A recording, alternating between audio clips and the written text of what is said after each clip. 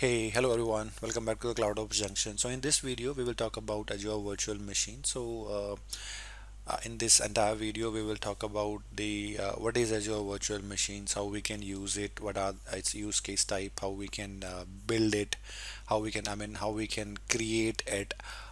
Moreover, we will talk about the deployment type, how you can actually deploy a virtual machine on Azure on Windows and on Linux. We will talk about the instances, what is the size, what is Azure Compute Gallery, images, what are dedicated host, what is Azure Spot virtual machines, what is Azure Bastion. We will talk about hybrid benefit as well, reservations, capacity reservations, auto shutdowns. Not in details if not necessary, but yeah, definitely when we will be creating it, we will also be talking about these in details.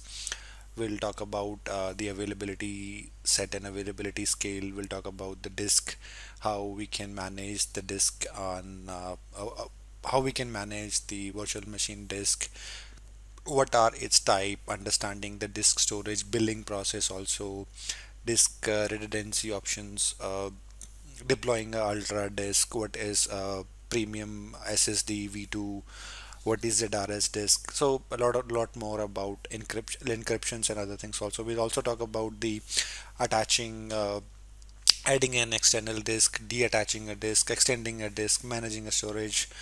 We'll also talk about the networking. I mean, how we can put a static IP, how we can set up a private IP, what are the multiple IP we can set up. Uh, we'll talk about the creating DDoS protection plan, assigning public IPs, multiple NICs, how we can assign it.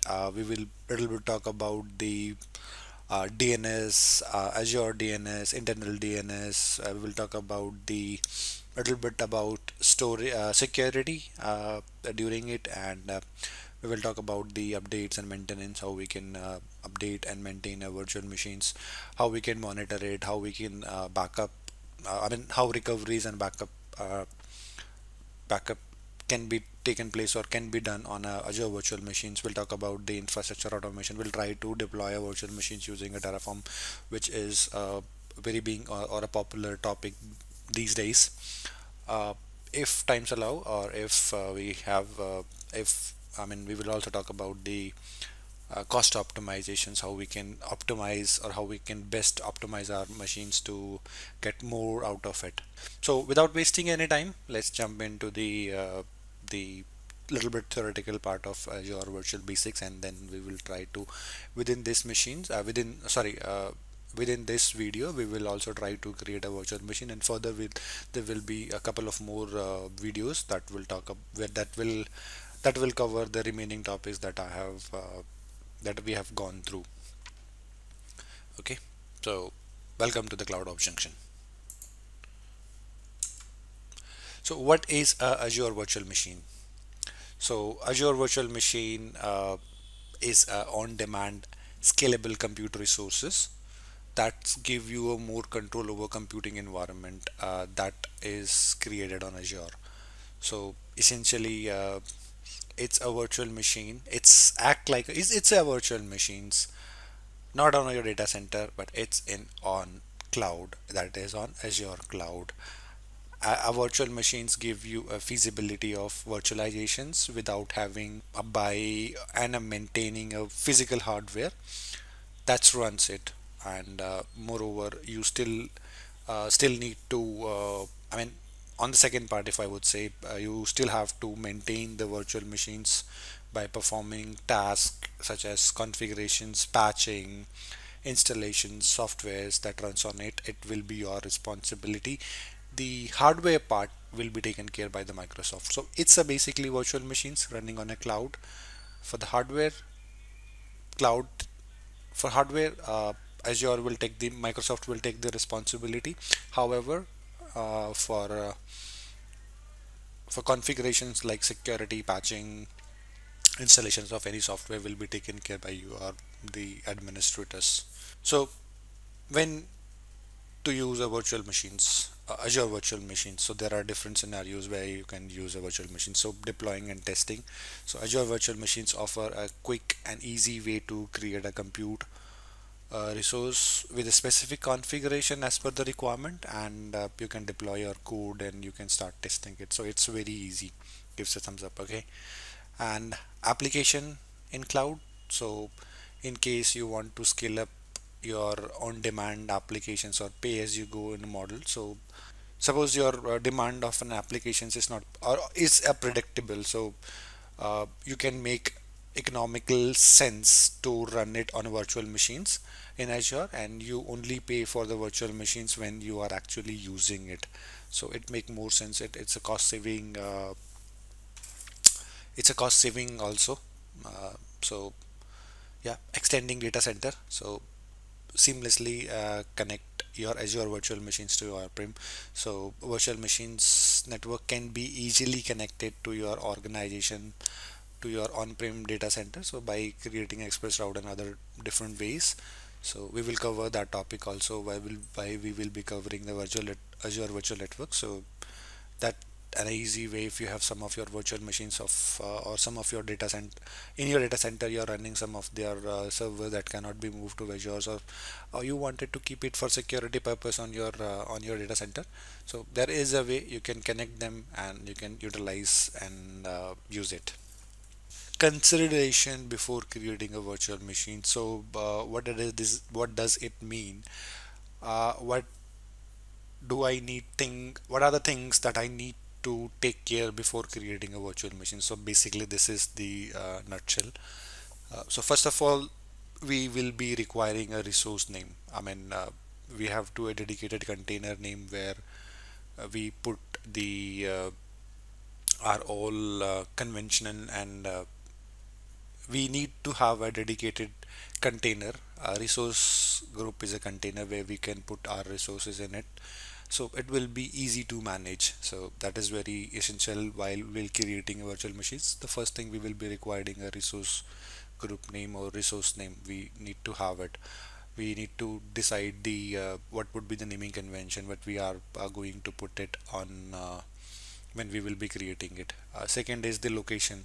So you have to choose a locations where you wanted to put your resources or your virtual machines or anything that needs to be stored. So a location should be required. VM size, you need to select the right sized based on your workload and ensure the cost efficiencies are performed. So that is also very important. If you are choosing a large instance that you are not being used, that is not being used by you, or the performance, so it will cost you extra. So choosing a right VM size is very important while creating a virtual machine. So operating system, you have to pick an operating system best suit for your applications. And Azure do support Linux, Windows, and other operating system as well, like Ubuntu and CentOS. Like configuration, so you have to create a plan, or you have to post creation of configuration, such as setting up the networking and installing software. That is also you need to take care. Now related resources, considering additional resources like disk.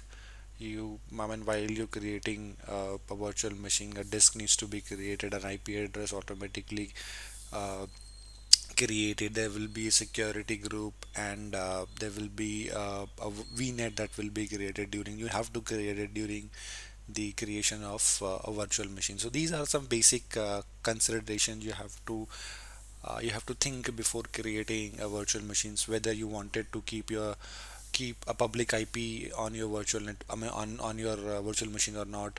What would be the disk size that you wanted to allow? What would be the configuration of your machine? So these are the basic uh, consideration, or these are the basic things that you have to take care before creating a virtual machine. That should be in your mind and how you should create it, right? So let's move further. Understanding cost and part of a virtual machine. So let's talk about this a little bit. So when we are creating a virtual machine, you also create a several resources related to it. Of them come with their own cost. So let me break down and into couple of things. So virtual networks enable communications with other resources. So you need to require this virtual network that will be created While creating a virtual network, there is no separate cost for creating NICs. However, there are limitations like how many NIC you can use on a virtual machines. Uh, let's talk about network interface card called as NIC. A NIC connects to a virtual network for the communication. So there is no separate cost for NIC, but however, there are some limitations how many NIC that you can use on a based on VM size. So that needs to be considered. IP address. Yes, there are IP address. I mean, there are two kinds of IP address: internal, public and private. So public IPs do consider pricing for that, but private IPs you don't have to pay anything for that. Security groups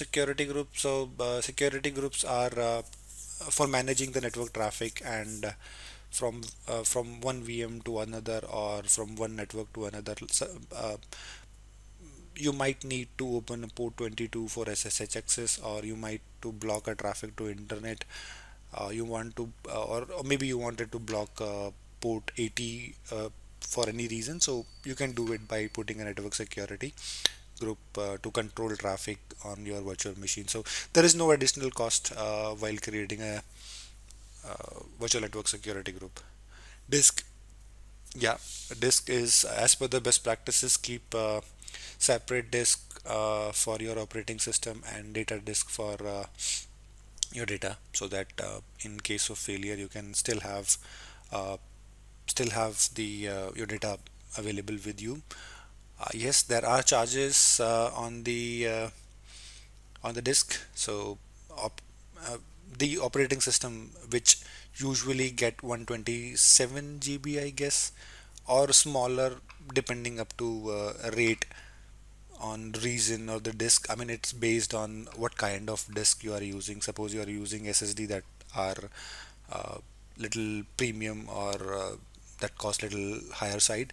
But if you use a standard SSD, that is the hard drive, it's a little lower price, but the performance, there is a significant difference in performance also. So these are some basic understanding that you should have before creating a virtual machine. So there are some additional cost that is associated to it as well, so that impact your billing.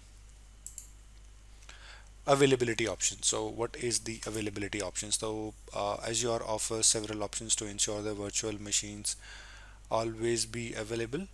So there are two kinds of options that as of now is available: is availability zone, a physical separate zone within the Azure regions to ensure a high availability. So guarantees the virtual machines connectivity at least one instance at 99.99% for the time when you have two or more instances deployed across one or more availability zone in the same region. So that is the definition that you can understand for availability zone. Availability scale set. So availability scale set is automatically scale a number of virtual machines based on the demand and ensure the applications remain responsive during the peak time. So it's basically it's running two virtual machine in the same data center, however in a different racks. Suppose rack 1 goes down in case of any patching activity or taken by the Microsoft or a power failure, then the machine running on rack 2 will take the load, and the operation will keep continuing, so there will be no hamper to the production server. These options help you to achieve at least 99.99 uptime to your virtual machines when you configure it correctly. VM size and pricing. Let's talk about VM size and pricing. So the size of virtual machine is crucial as it impact the process power, memory, storage capacity, and the network bandwidth. Azure charges based on of these size and operating system of the virtual machine. The cost calculated per hour for storage, price is separate depending up to the type of amount of disk and space you have used. Suppose you are using managed disk like HDD or SSD. These are based on that. So the price of the storage will be based on how much storage capacity you are using and what kind of storage you will be using for your virtual machines. Suppose you are using SSD premium, then it will cost you will get a higher performance, and it will also cost much to your pocket. Azure managed disk are highly performance durable block storage designed to used within Azure virtual machines and Azure VMware solutions. So Microsoft offer four kind of disk storage options. The first one is ultra disk storage. The second is premium SSD. The third is standard disk, standard SSD, and the fourth is standard HDD. So these you can use as per your requirement, and the billing is per hourly basis for using these disks. Talk about the custom image as well. So custom image are like marketplace images, but you create by them all self. You customize it. Used to bootstrap the configuration such as preload application. So these are not the images that Microsoft create. You created by yourself. You loaded the applications as per your requirement, and then you uploaded it to the Azure for your use. Operating system distribution. So Azure supports wide range of Linux and Windows distribution, so which you can find in Azure Marketplace, and you can easily query available in images using CLI, PowerShell, and Reset API, ensuring you get the right OS on your virtual machine. So that is the operating system distributions. So yeah, cloud in it, cloud. I mean, Azure also provide Linux users. For the Linux users, Azure support cloud init, a tool that simplify the process of initializing and configure your virtual machine at startup. So this feature is available across most of the Linux distributions, so make your deployment faster and more efficient. So that was a basic introduction about the what is Azure Virtual Machine. So now what we will do, we will going to deploy a virtual machine from a console, and we'll see the basic understanding of it, deployment part.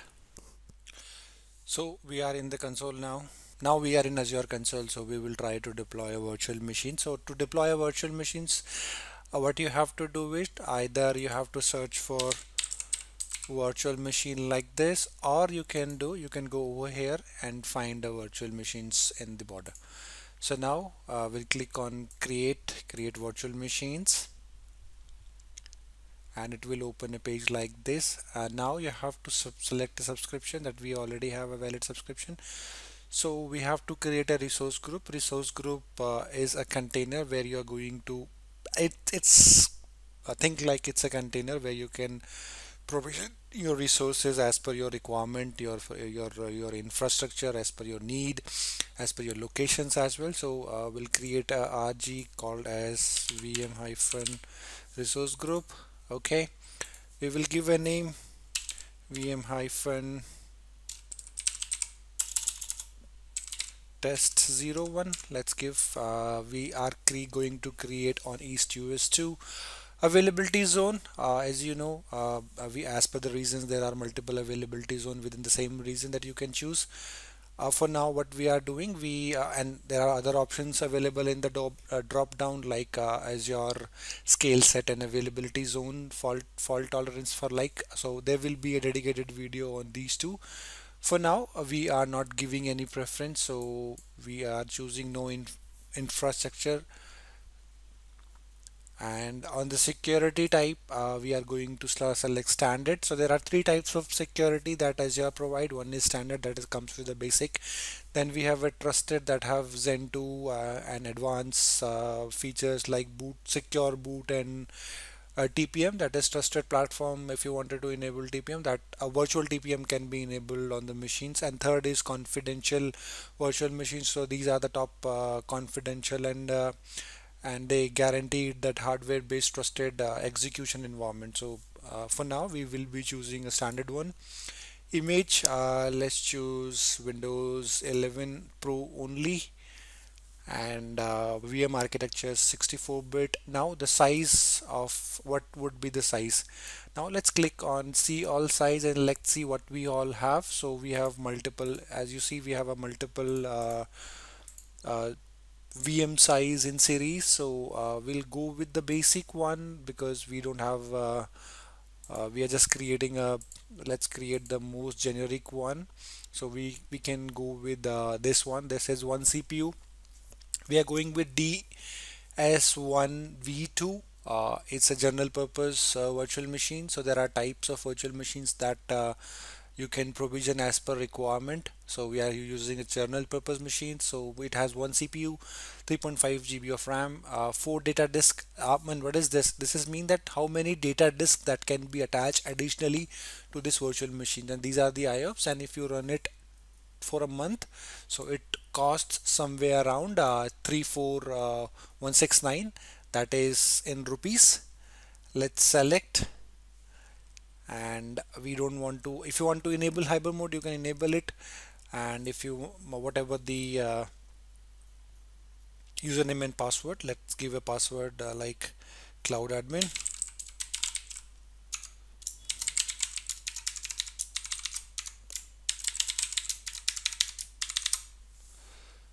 Okay, we want to enable RDP because and let's select it.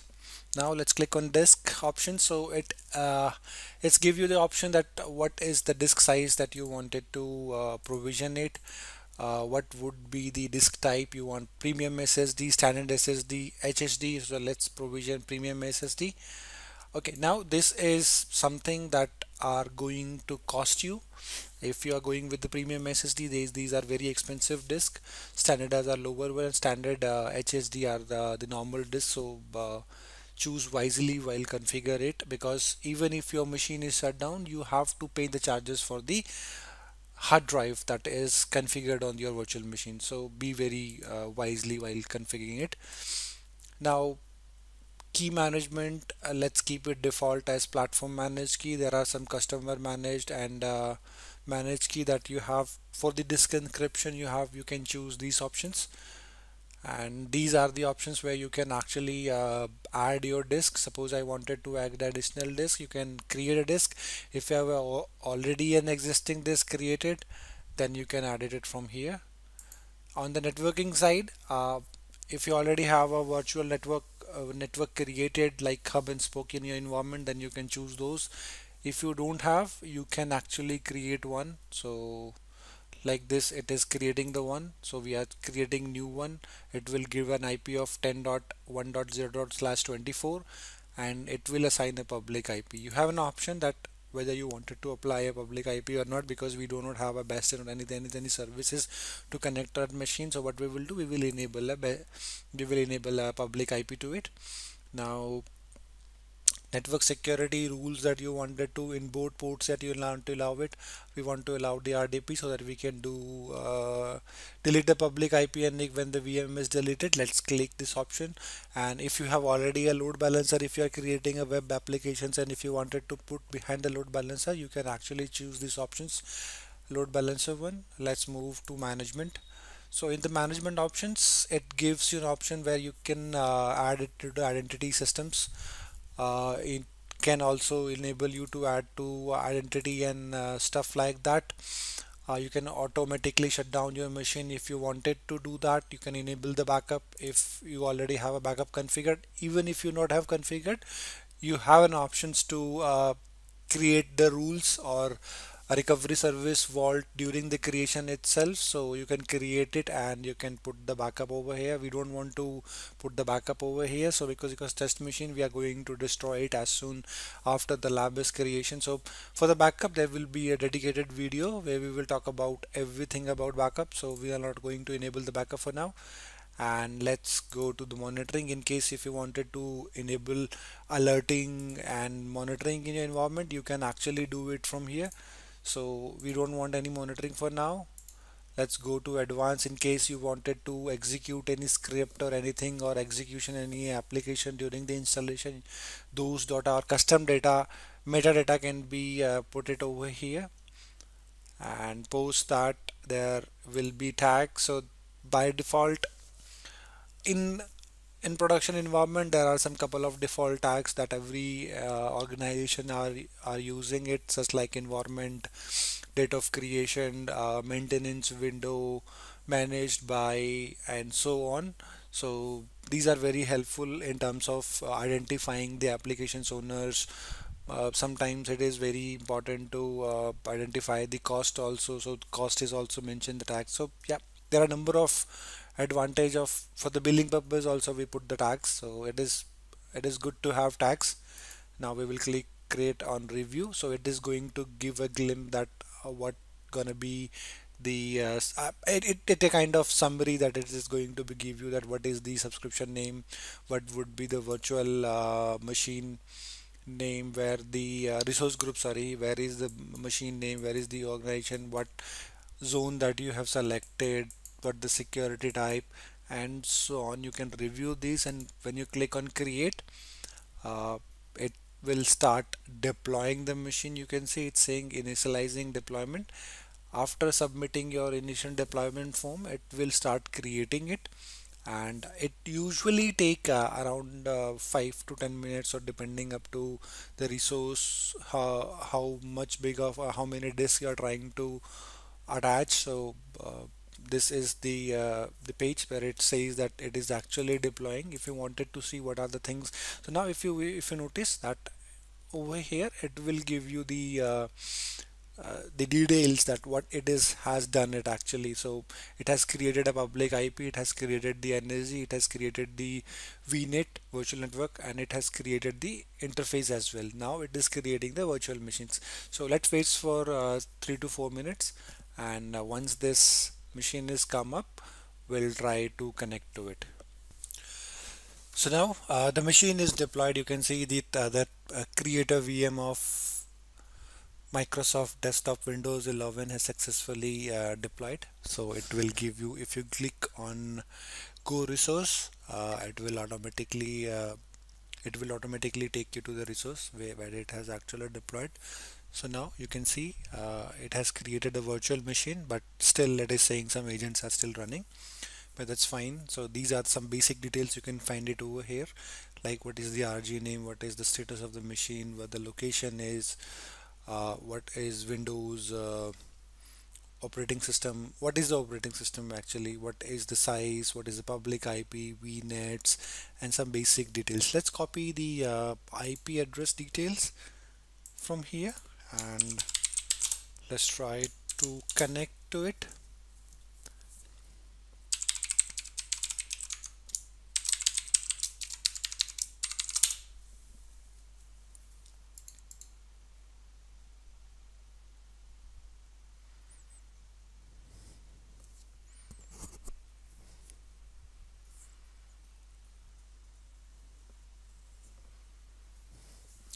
Okay, so there are some basic information that we have to accept, and after that we are into the virtual machine that we have recently created.